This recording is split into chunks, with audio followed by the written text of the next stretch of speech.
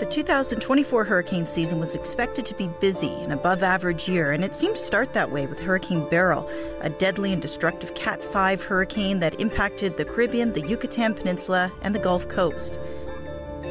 Since then, though, the Atlantic Basin has turned rather quiet. Now, the main reason why forecasters believe that this has been happening is because normally we have easterly waves, or hurricane seedlings, if you will, that develop off the west coast of Africa and move over this area called the main development region, and then they turn into tropical systems and maybe even a hurricane.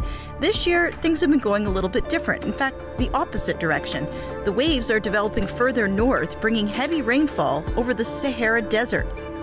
This is very rare. These waves or disturbances will bring anomalous rainfall over the very arid area.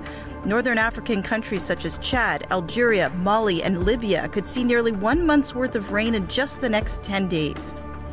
It's always important to remember that the peak of the hurricane season is still yet to arrive. September 10th is historically when we see the most storms develop, and so it's still yet to come.